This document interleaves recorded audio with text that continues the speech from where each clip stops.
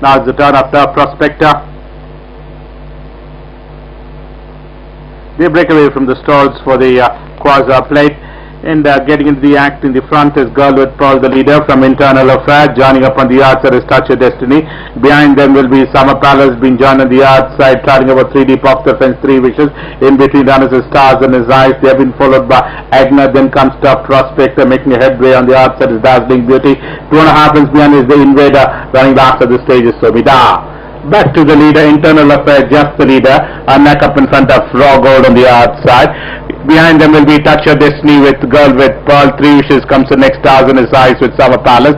They have been followed by Dazzling Beauty. Towards is Agna, the Invader, traveling about 3 deep off the fence. Top Prospector, Somidar. They come towards the home straight and start to negotiate the bend, and it's Internal Affair who comes in on first, close to about 3/4 in front. Girl with Pearl is angling for his run, and on the outside is Raw Gold. Summer Palace is ready to take a split in between runners as they enter the final run, and Girl with Pearl is gone into the lead, close to about half in front. Summer Palace is the one which is literally cruising up on the outside. Another half length behind comes the next on the outside is Raw Gold. They've been followed by Touch Your Destiny, but Summer Palace is shot into the lead and is opened to the gap about a length and a half in front of the Invader. Is the one which is beginning to make his run on the outside. Summer Palace from the Invader.